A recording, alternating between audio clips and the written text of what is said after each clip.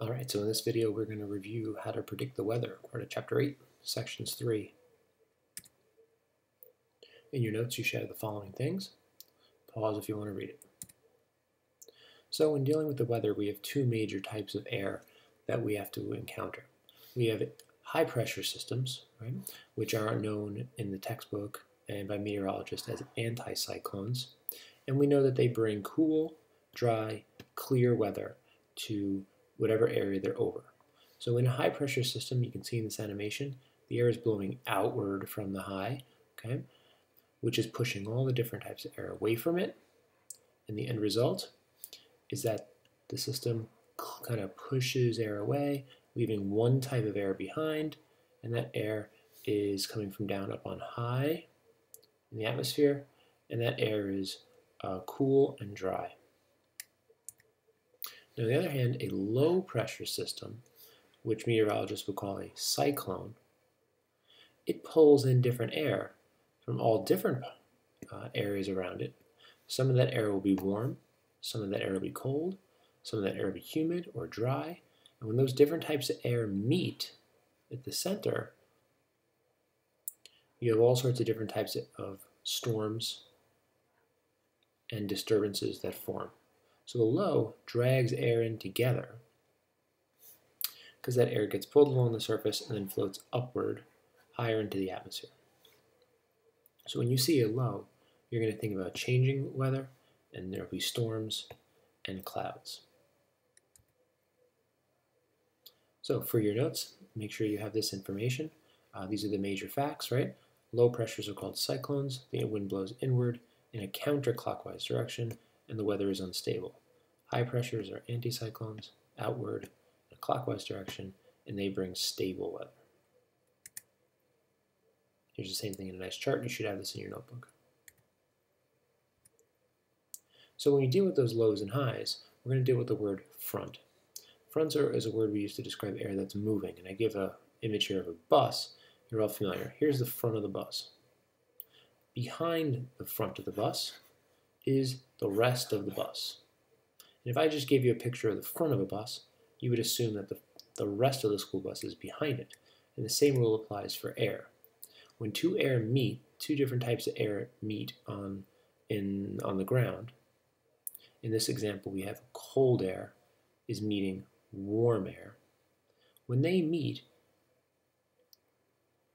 this line would represent the front edge of that cold air. So all this air is moving across. Here's the front of it, and that's why we give this line on the map, we call it a cold front, right? Because that's the front of the cold air. Right? Here's the same idea drawn in a different way. So cold air is moving in. On the map, the cold front would be drawn right here. And as this air pushes forward, right, this is the front of it. So this gets called and labeled a cold front.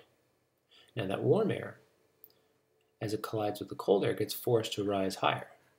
And as it rises higher, the rule is anytime air goes up, clouds and rain come down. So we have all these clouds being formed right up high over the cold air, and rain will fall down through it. Okay, shown here as little dotted lines.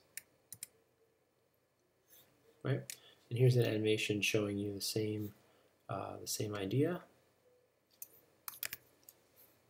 So if we can play this, you'll see that the cold air is moving in, and it pushes the warm air up on top, and the rain falls down in front of it.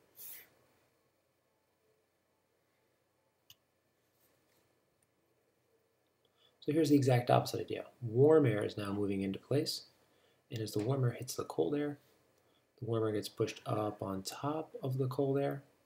The warm air rises, so clouds begin to form, and rain will fall down under the clouds. On a map drawn like this, a red line or a black line with little half circles. Here's the same idea. Warm air pushes into a location, and as it pushes forward, that air gets forced to go up over the cold air, clouds form, rain falls down. This is where it's drawn on the map. This is where the warm front will be drawn. Now, in an occluded front, things get a little more interesting. So imagine that cold front,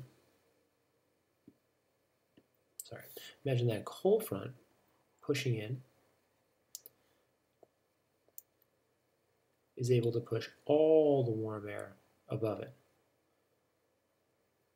That leads us to what's known as an occluded front. All the warm air is being forced off the ground. You can see there's a gap here. There's no warm air remaining on the ground anymore. And the end result is that huge amounts of air get pushed up higher. Big, long areas of rain will form. And on the map, we'll draw that occluded front either as a purple line on some maps or a line with both circles and triangles. This is another image showing the same idea.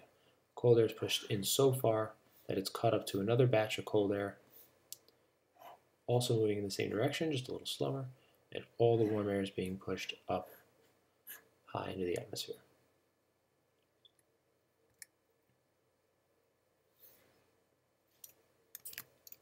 Okay, to show you the occluded front, we can look at this. I'd recommend playing this over several times until you can understand what's happening.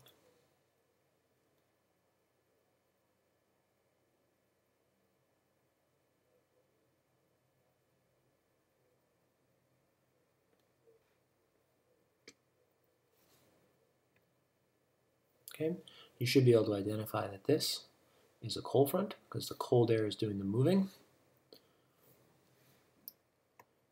Warm front looks like this. Similar, except now the warm air is doing the moving. You can see on this the warm air symbols, the warm front symbols are drawn. And we can see anytime the air gets pushed higher, clouds form and rain follows. So overall, the leading edge of an air mass is called a front.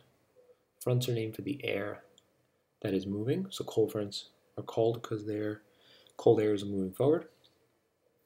And fronts are created at the areas of low pressure. Hope this quick video was helpful. I'll see you in class.